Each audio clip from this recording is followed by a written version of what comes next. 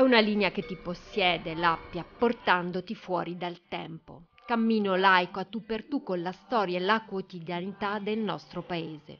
Un bene unico che il Ministero della Cultura candida patrimonio Unesco.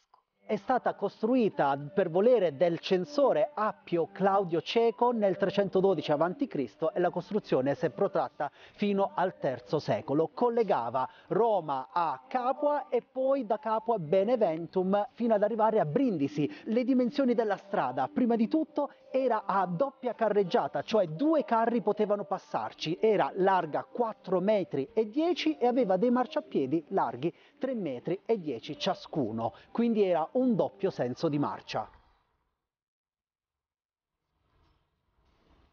Nessun'altra strada al mondo è a lei paragonabile. Dopo averla costruita, l'uomo ha voluto darle un senso più profondo, accompagnandola con residenze, mausolei, terme, chiese, monumenti, che ancora oggi sono un tutt'uno col paesaggio, appagando mente, cuore e anima dei viaggiatori.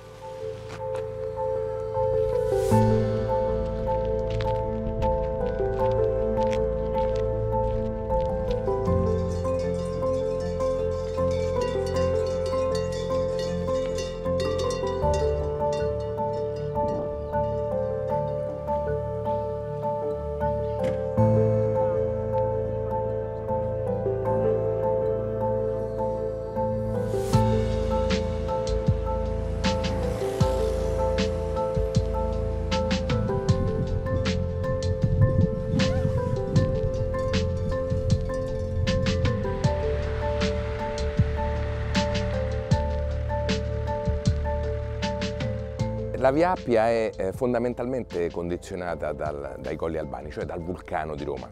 Sia morfologicamente, perché ci si adatta, i romani adattavano le strade al territorio, sia costruttivamente e ingegneristicamente hanno usato le colate di lava del vulcano per ripavimentare la strada e arrivare poi fino a Capua, e poi in realtà arrivare fino a Brindisi, perché tutta l'Appia poi è pavimentata, non tutta con le lave dei colli albani, ma la gran parte sì. Dunque è figlia del vulcano in qualche modo questa strada, e i romani lo sapevano benissimo perché quella era la loro perizia ingegneristica.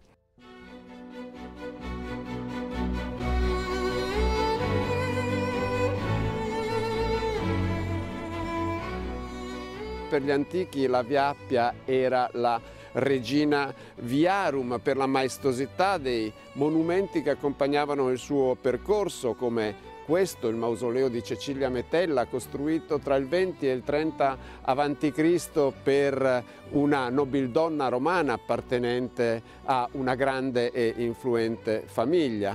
Nel corso dei secoli e dei decenni l'espansione della Via Appia verso sud, verso la Magna Grecia, accompagna l'espansione di Roma, e poi più tardi, quando arriva a Brindisi, diventa la porta verso la Grecia continentale e ancora più in là verso il Levante mediterraneo, ed è così che la Via Appia diventa l'arteria attraverso cui passano i contatti commerciali e culturali che accompagnano l'espansione di Roma e il suo passaggio dall'essere potenza locale all'essere potenza globale del mondo antico.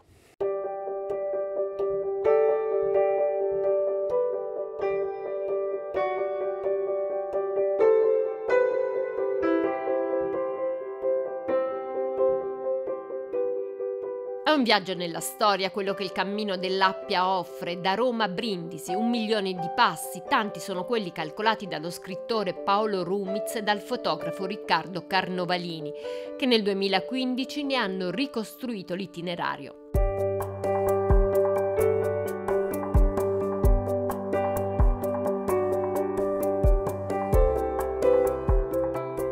Il loro racconto rivelò le potenzialità culturali ed economiche di un percorso caduto nell'oblio ma mai dimenticato, che oggi il Ministero della Cultura punta a far divenire sito Unesco.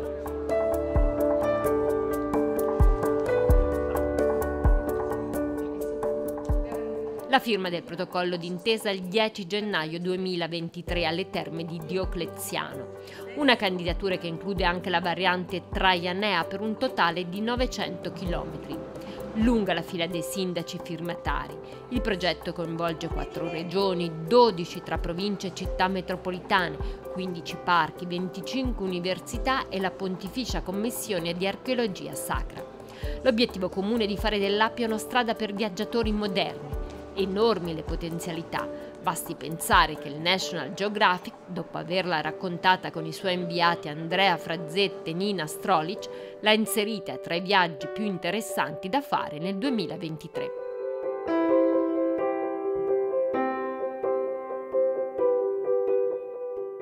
Credo che sia giusto riconoscere che è un patrimonio di tutta l'umanità, così come viene percepito come un patrimonio di tutta l'umanità proprio il patrimonio artistico, culturale, estetico italiano.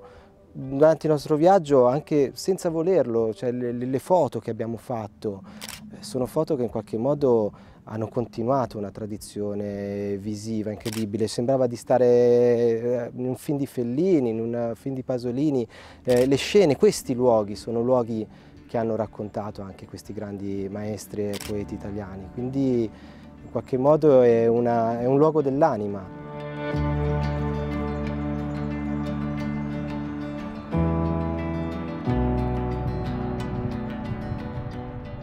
Si è riconosciuto nell'Appia Andrea Frazzetta facendone il suo luogo del cuore. Lo incontriamo a Roma sul tratto della prima tappa. Pugliese di nascita, fotoreporter giramondo di professione, prima per il New York Times, ora per il National Geographic.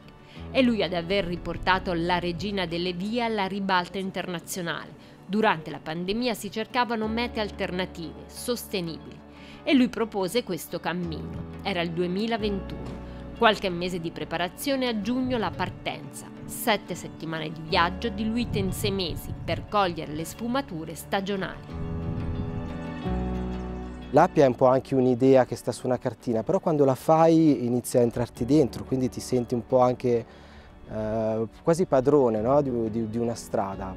Probabilmente succede per tutte le strade, però mi sono reso conto che non era soltanto un viaggio fotografico, era anche un viaggio di riscoperta della mia identità. Sono un italiano che lavora molto all'estero, quindi è stato importante anche a livello personale per me fare questo viaggio. Mi ha aiutato veramente a riscoprire un'identità culturale, un'identità mediterranea poi, perché forse è proprio questa la cosa più interessante della linea che fa l'Appia, cioè parte dal centro del Mediterraneo e ti porta sul mare, e tu questo desiderio di raggiungere il mare da parte dei romani lo senti mentre cammini e in qualche modo rinasce anche dentro di te.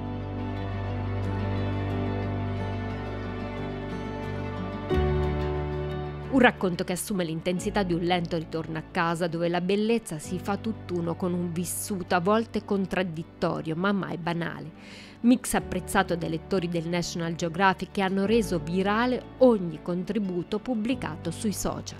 Per National Geographic alla fine è nato un vero e proprio racconto di viaggio, però come ti accennavo, al di là del percorso, poi ne è venuto fuori proprio un ritratto di un paese, perché ovviamente l'Italia tutta ha negli Stati Uniti un'importanza iconografica innegabile, no? All'interno della cultura, però l'Appia attraversa un territorio che è anche poco noto e quindi è stato sicuramente un viaggio di scoperta. La giornalista che era con me, Nina, è stata probabilmente sbalordita, no? dalla bellezza incontrata lungo il percorso. Mi ricordo che mentre eravamo insieme comunque era invidiatissima da tutti i nostri colleghi in redazione. Oltre 15.000 gli scatti realizzati da Andrea. In redazione a Washington hanno impiegato mesi per scegliere quelli da pubblicare nell'articolo uscito nel luglio 2022. Da ogni pochi metri succede qualcosa di clamoroso in termini proprio archeologici e culturali, e quindi forse, se ti devo dire un aspetto, una serie di scatti a cui sono rimasto più legato, sono proprio quegli scatti dove la sovrapposizione fra la vita degli italiani e questo patrimonio immenso è evidente. Per esempio abbiamo fotografato proprio qua all'interno del parco archeologico e del Parco regionale dell'Appia Antica un famosissimo campo di calcio che si chiama Campo Gerini, dove i bambini della squadra del Quadraro ancora si allenano ai piedi dell'acquedotto, piuttosto che a Terracina, dove abbiamo fotografato una sposa che lanciava il bouquet sull'Appia, perché a Terracina l'Appia diventa la piazza principale praticamente, e c'è ancora questa tradizione storica per cui le spose uscite dalla chiesa lanciano appunto il bouquet sull'antico basolato. E quindi in tutte queste situazioni in cui la vita di tutti i giorni avviene in uno scenario così incredibile, abbiamo trovato forse la chiave narrativa e visiva più forte.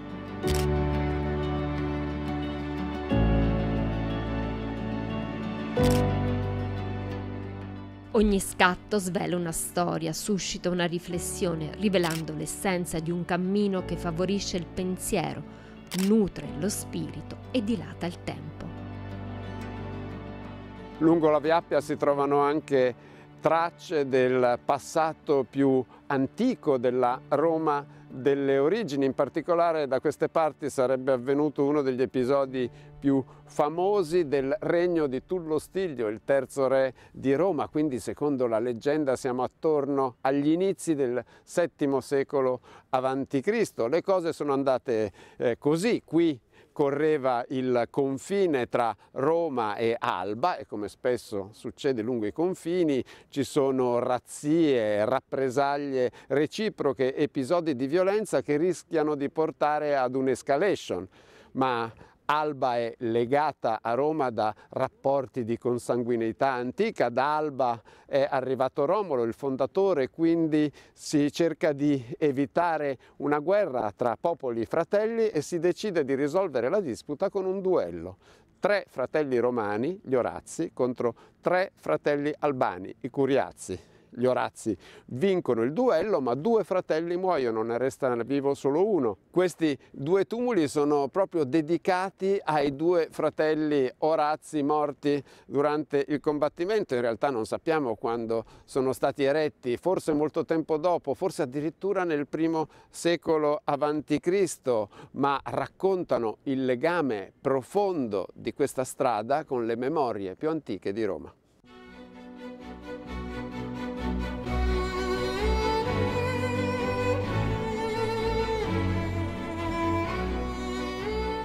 Questa è ancora oggi l'autostrada più antica del mondo e dunque per questo viene valutata, ma diversamente dalle autostrade moderne ha un paesaggio straordinario. Come ti infili dentro la Via Appia antica?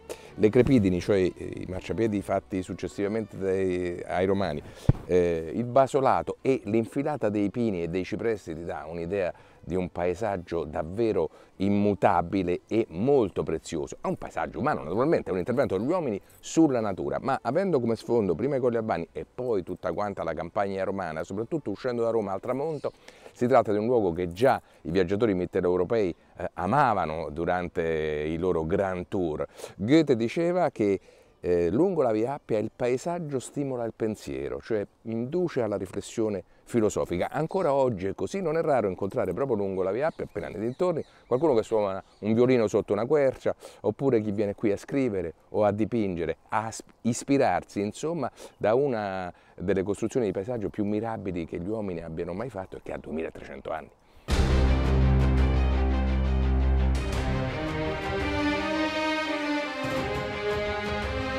L'Appia come possiamo considerarla?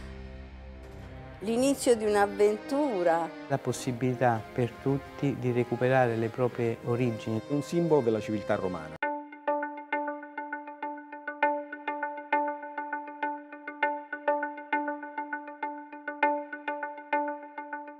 Ha in sé il senso della storia dell'appartenenza il video per l'Unesco, frutto di una candidatura partecipata che ha coinvolto tutte le comunità residenti lungo l'antica strada. I requisiti necessari all'iscrizione sono però molto rigidi e solo 22 tratte al momento sono incluse nel sito.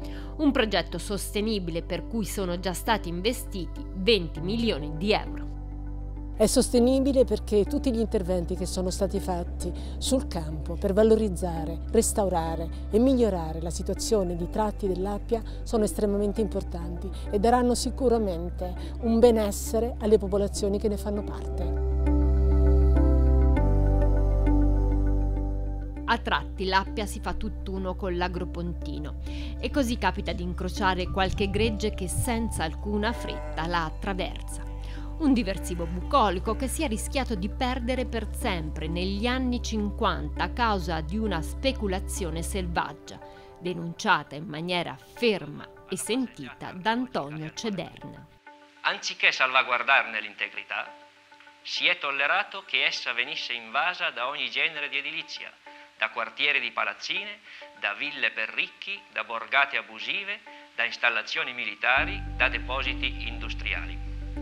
Così la campagna ai lati della Via Appia, che doveva diventare un grandioso parco pubblico alle porte di Roma per la ricreazione, lo svago, il riposo, lo sport di tutta la cittadinanza, è diventata area fabbricabile e la Via Appia antica una qualunque strada di transito. Capobove è una delle ville costruite in quel tempo. Varcarne la soglia ti conduce in quel mondo altro tanto amato dai VIP. Qui una volta c'era il vialetto che conduceva all'abitazione corredata da un ampio parco con piscina, oggi ricoperta.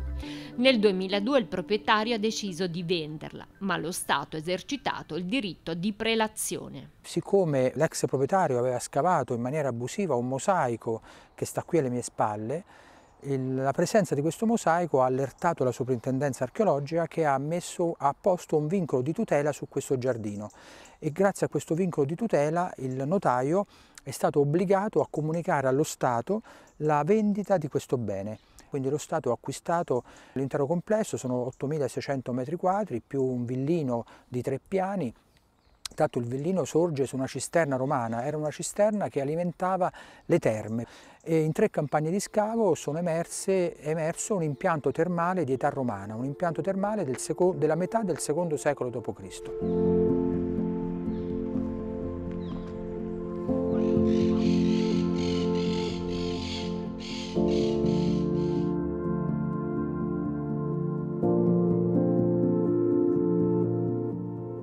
Capobove oggi è uno spazio di cittadinanza con punto di accoglienza turistico, aree per mostre ed eventi e, all'ultimo piano, l'archivio di Antonio Cederna. Consultabile su appuntamento, contiene tutta la sua vita, dagli schizzi fatti come archeologo alle foto che documentano gli scempi al patrimonio e all'ambiente, in particolare dell'Appia antica. Cederna è stato anche un politico, è stato anche deputato del Parlamento italiano e quindi il suo impegno a volte ha trovato appunto dei risultati positivi. Uno dei risultati è stato quello che 10 anni dopo appunto questo articolo, circa 10 anni dopo, si è riusciti a ottenere una legge che impedisse la costruzione di edifici appunto sull'Appia antica, con un rispetto dei margini appunto sulla strada.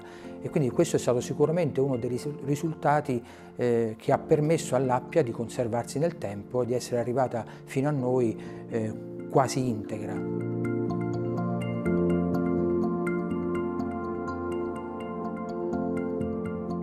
Si tratta di un patrimonio naturalistico straordinario che però subisce molti problemi. È bene che la Via Appia venga visitata a piedi in bicicletta, non è un bene che venga visitata dalle autovetture, non può essere una arteria di passaggio, come invece è. Non si dovrebbe passare su un monumento di 2300 anni, in nessuna parte del mondo questo sarebbe consentito. Qui noi, anche io come presidente del parco, non riesco a fare niente per disciplinare il traffico.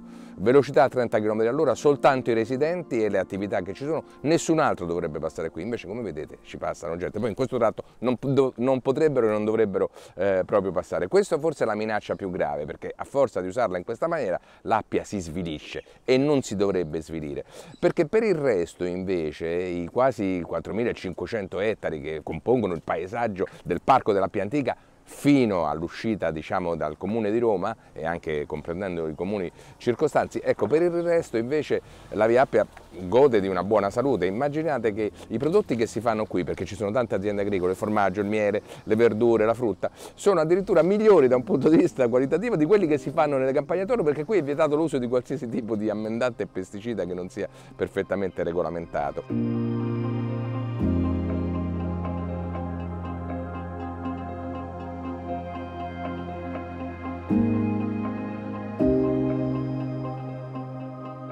È una tutela disomogenea quella dell'Appia, in alcuni punti se n'è persa la traccia, in altri si è valorizzata, come a Frattocchie nel comune romano di Marino, dove grazie alla collaborazione tra una società internazionale di ristorazione e la soprintendenza archeologica di Roma e Rieti c'è un'area archeologica davvero speciale, che incastona come un gioiello un tratto della diramazione dell'antica Appia che dirigeva verso Castromeniu, o una villa nei pressi.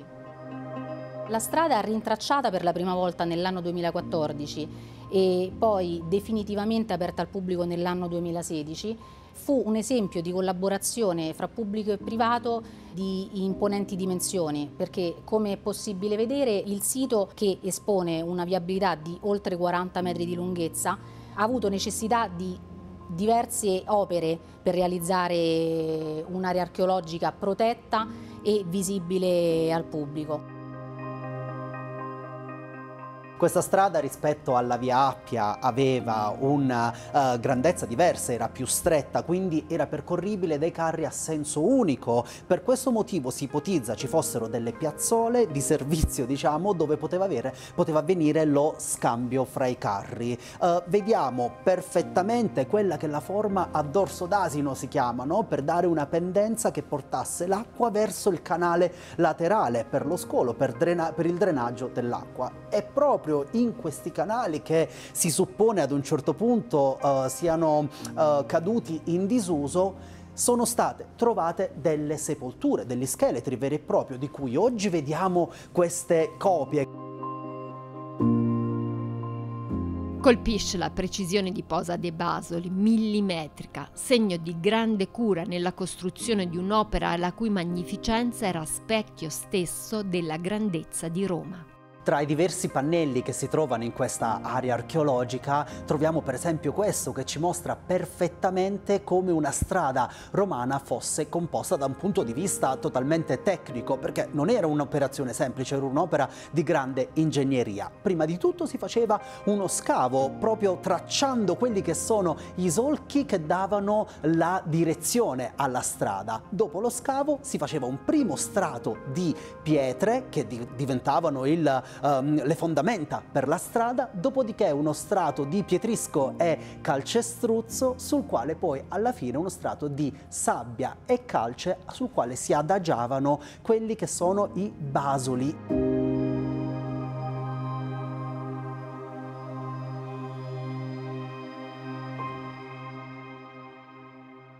La Via Appia però non è testimone soltanto degli episodi più gloriosi e edificanti della storia romana, è testimone anche del lato più oscuro, brutale e feroce di Roma.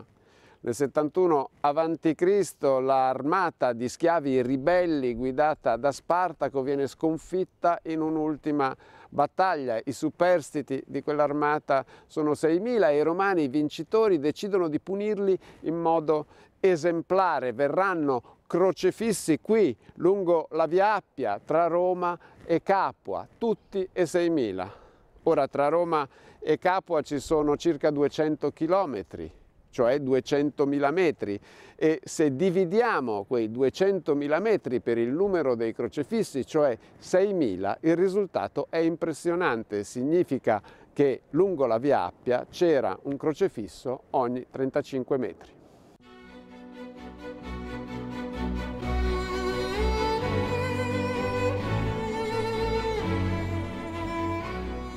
Siamo sempre qui sulla Via Appia che veniva costeggiata da parecchi monumenti funebri e in questo caso qui accanto a noi abbiamo questa epigrafe tardo-repubblicana che faceva parte di un monumento funebre dedicato a un certo Attilius Euodus che come ci specifica questa epigrafe era un brav'uomo, hominus boni, e in più ci diceva anche che cosa faceva nella vita, perché abbiamo un'indicazione qui, Margheritarus de Sacra Via, che significa che era un commerciante di perle e pietre preziose sulla Via Sacra. Vi ricordo, la Via Sacra è quella che costeggia il Foro Romano, quindi un po' come avere oggi un negozio a Via dei Condotti a Piazza di Spagna, più o meno siamo lì, quindi gran prestigio e zona molto centrale della città.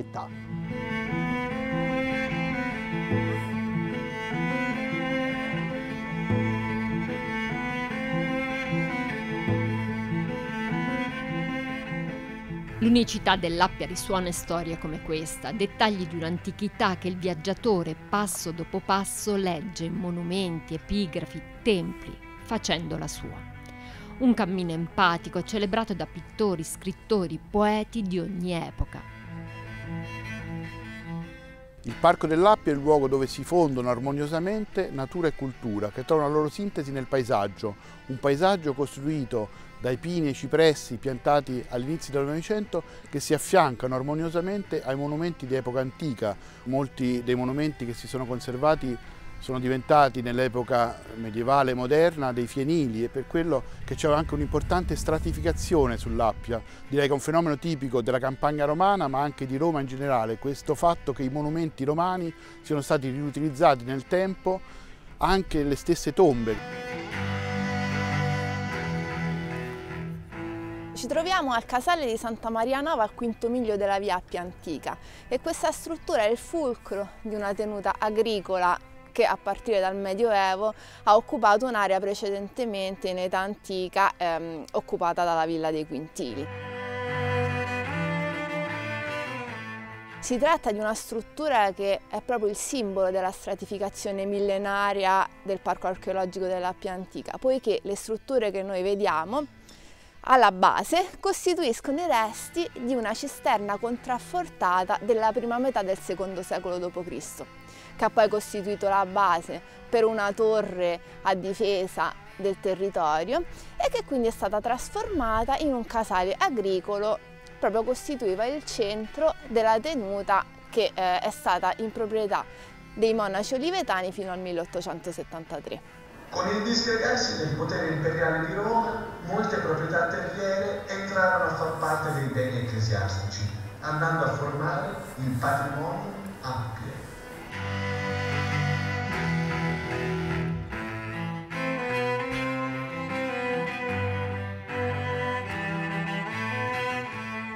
Le celle dei monaci hanno lasciato posto ad un museo che raccoglie reperti che dalla preistoria arrivano alla Seconda Guerra Mondiale. Sull'Appia si trova di tutto e così accanto a statue, fregi di pregio sono esposti miriadi di frammenti che, messi e studiati insieme, raccontano il territorio. Si tratta di reperti provenienti da dei colombari, che erano delle sepolture collettive di età romana. Per esempio, l'urna in marmo viene messa a confronto con delle più semplici urne cinerarie in ceramica. Abbiamo potuto studiare e ricondurre o perlomeno individuare i tratti principali dei profili biologici delle persone sepolte. È una mappa anche di sentimenti, quella che l'Appia tratteggia, ricostruendo l'identità di chi attraverso i secoli qui ha vissuto. Un'eredità culturale comunitaria significativa che si cerca di rendere il più condivisiva possibile. Possiamo dire che è un museo di nuova generazione, in quanto tale deve aprirsi alla cittadinanza, coinvolgerla, ma io aggiungerei anche non soltanto coinvolgerla per le attività culturali che si possono svolgere come appunto concerti, mostre, teatro, cinema, ma anche nella gestione. Esiste il fenomeno importante della cittadinanza attiva, ma anche il concetto propugnato dalle organizzazioni internazionali di comunità di patrimonio. Il patrimonio non è tale se non è riconosciuto come luogo di valore per la cittadinanza, per le comunità, e quindi stiamo lavorando molto anche su questo. È un rapporto ovviamente biunivoco, impariamo da loro e noi in qualche modo cerchiamo di coinvolgere la cittadinanza nelle nostre attività.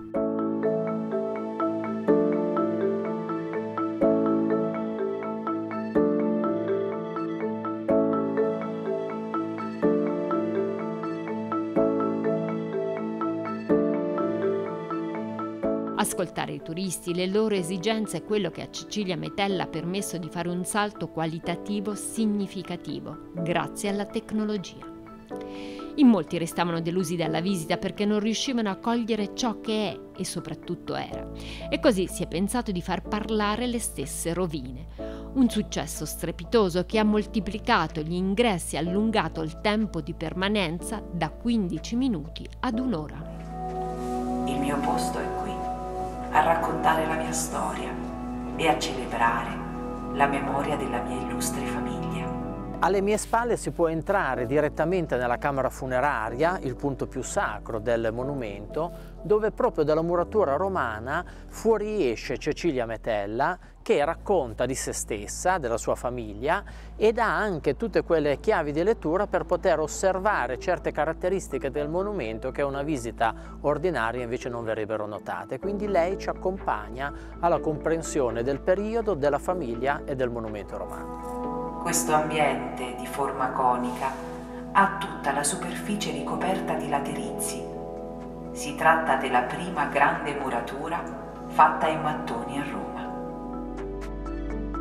Ecco, varcando questa porta entriamo nel Medioevo, entriamo in uno dei monumenti importanti del Medioevo romano. Questo è il palazzo voluto da Papa Bonifacio VIII Caetani, uno dei papi più significativi del Medioevo. Un palazzo che, come vedete, ha perso tutte le sue caratteristiche. Adesso è difficile immaginare come fosse. Con l'Oculus, con questo strumento, entriamo in un metaverso che ricostruisce alla perfezione nel dettaglio a 360 gradi questo monumento, a partire dal piano terra fino ad entrare nel piano nobile. Sarà possibile esplorare proprio il salone principale, la camera da letto, e si chiude con la possibilità proprio di una salita fino al cielo e la visione dall'alto del palazzo, del castrum con le sue mura, che ci dà proprio la possibilità di comprendere come si sviluppava questo sito nei confronti del paesaggio circostante.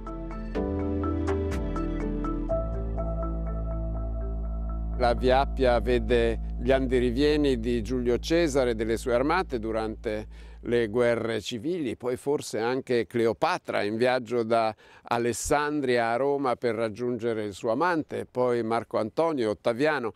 Insomma, su queste pietre scorrono gli anni tumultuosi tra la fine della Repubblica e l'inizio dell'impero. Poi finalmente con la pace di Augusto la Via Appia prende un ruolo più civile e meno militare, diventa uno dei cardini di quel sistema di vie di comunicazioni terrestri e marittime che mettono in comunicazione gli angoli più remoti dell'impero e che consentono di viaggiare relativamente tranquilli da Antiochia in Siria a Marsiglia nelle Gallie o da Alessandria in Egitto a Cadice lungo le coste dell'Atlantico e che permettono a Saulo di Tarso, che noi conosciamo meglio come San Paolo, di viaggiare da Gerusalemme a Roma, dove arriva per divulgare il nuovo culto dei cristiani, la missione di cui si sente investito.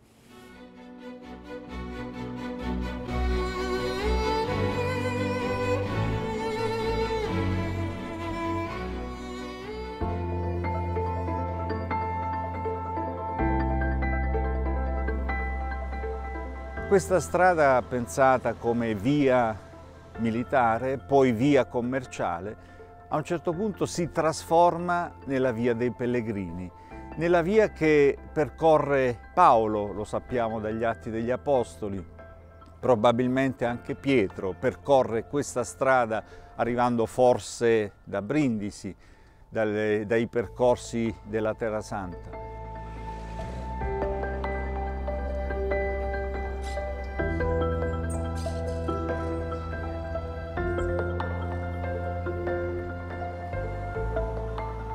Oggi questa via ritorna ad essere via di cammino, via di pellegrinaggio. È la via che idealmente, simbolicamente unisce il nord al sud, l'Occidente all'Oriente, alla Terra Santa, al Medio Oriente. Per cui simbolicamente è una via di incontro, una via di dialogo, una via che ci fa incontrare non soltanto le memorie del passato, ma anche le domande e, se vogliamo, le sfide del presente e del futuro.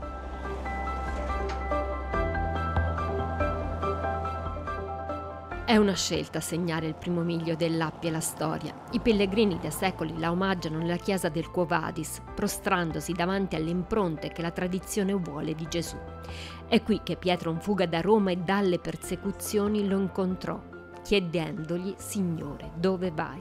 Pietro, dopo aver ascoltato le parole di Gesù, vengo a Roma per essere di nuovo crocifisso, ha compreso che deve ritornare e rimanere a Roma fino alla fine, ovvero fino al momento che si potesse compiere il piano, ecco, di Dio, non solo nei suoi confronti, ma anche nei confronti della Chiesa che stava nascendo. E così è stato, rimasto fino al martirio, ovvero fino all'anno 67. E il martirio, ovvero la sua crocifissione, è rappresentata anche qui nel presbiterio, Pietro che è crocifisso con la testa in giù, e di fronte c'è un altro dipinto che rappresenta invece la crocifissione di Gesù.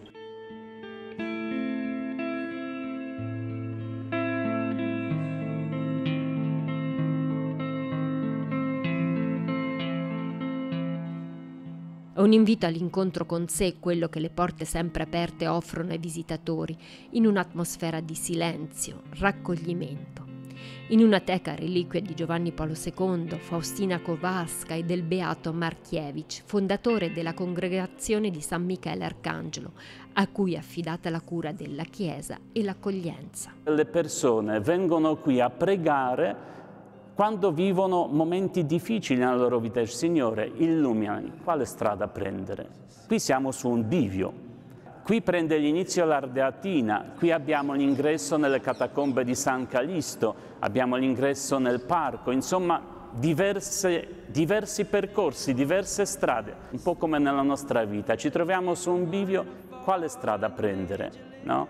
Prendiamo quella più facile oppure fuggiamo tante volte dai problemi, dagli ostacoli che troviamo senza affrontarli, oppure come Pietro andiamo incontro, ecco, lui andava incontro alla croce, ma tante volte noi andiamo incontro, ecco, alle fatiche, a un impegno forte, forse ai momenti di prova.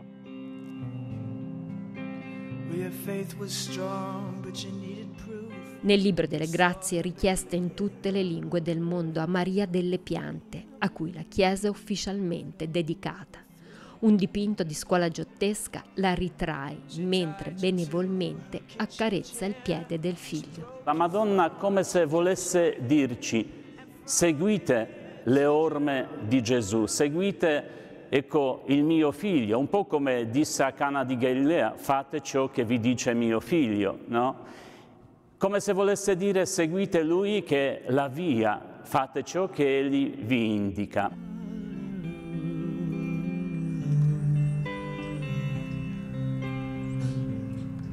Andare alle radici della fede. Questo da secoli porta a Roma sulle orme di Pietro e Paolo, che qui sono stati martirizzati e sepolti, come tanti altri fedeli, le cui memorie sono custodite nelle catacombe. Le prime sorsero proprio sull'Appia, a volerle all'inizio del III secolo Papa Zeffirino, a organizzarle San Callisto, da cui prendono il nome. Fu organizzato questo cimitero in cui il senso della comunità è quanto mai forte. Tutti hanno la stessa dignità, tutti hanno diritto ad una tomba venerata dove i cari possono ricordare i defunti e dove i defunti possono attendere la risurrezione dai morti.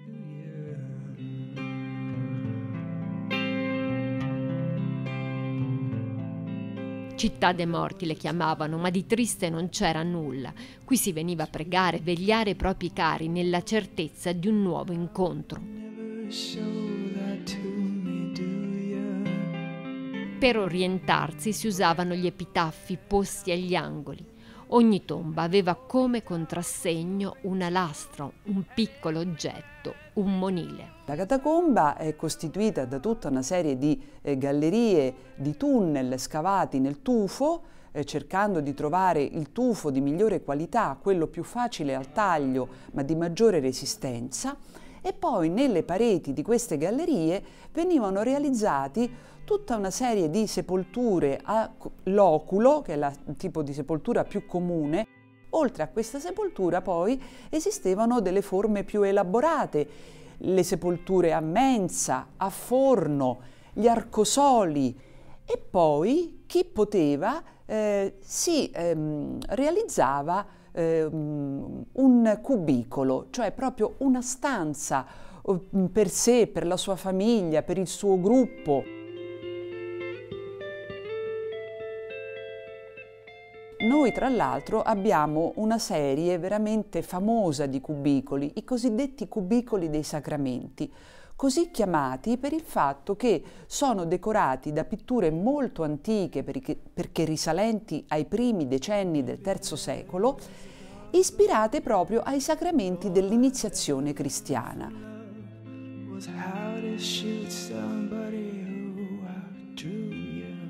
Ogni ricorrenza veniva celebrata con un banchetto, i cosiddetti refrigerium, consessi gioiosi con un chiaro rimando all'Eucaristia, a cui partecipavano parenti, amici.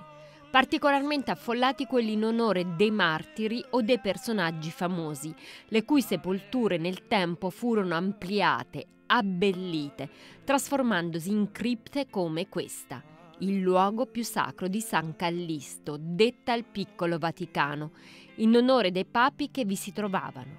Semplici lastre ne riportano il nome in greco, a dimostrazione dell'essenzialità di un cristianesimo in cui fede e identità, sovrapponendosi, definiscono sia la vita religiosa che quella civile. Il percorso dell'Appia è un percorso in cui facciamo memoria della nostra storia, della nostra identità, ma anche facciamo un cammino di dialogo, un cammino di apertura verso il sud del mondo, verso l'Oriente con tutte le sue sfide e le sue paure. Per cui il camminare sull'Appia credo che sia importante. Ci sentiamo sulle orme di Pietro e Paolo, ma ci sentiamo anche cittadini della nuova Europa, del nuovo mondo, di una nuova umanità che vuole ritrovare i valori del pellegrinaggio antico.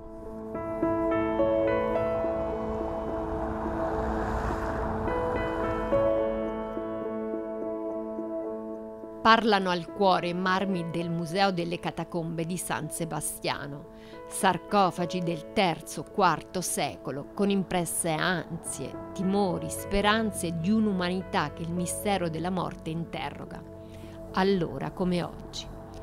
Alfio Ateio Vittorio, scrivono i genitori, visse 19 anni, 6 mesi e 10 giorni.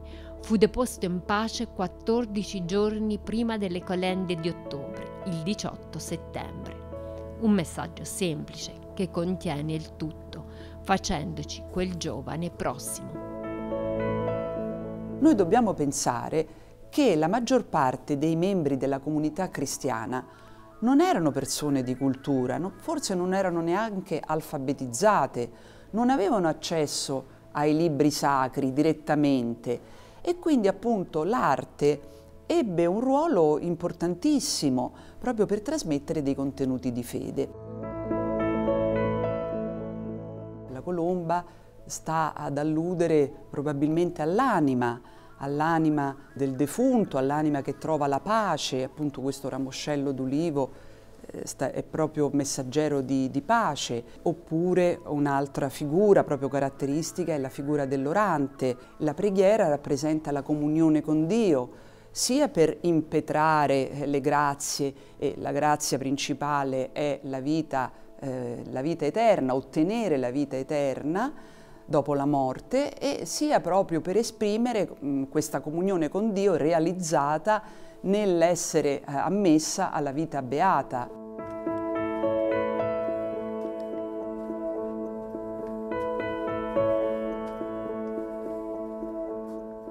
È una memoria vivida, vivace, quella che le catacombe offrono, animata da personaggi biblici, storici, le cui vite si intrecciano a quelle dei defunti, in un racconto sempre a lieto fine, che trasmuta fatiche, sofferenze in esperienze di vita, certo dell'esistenza sia in cielo che in terra del paradiso.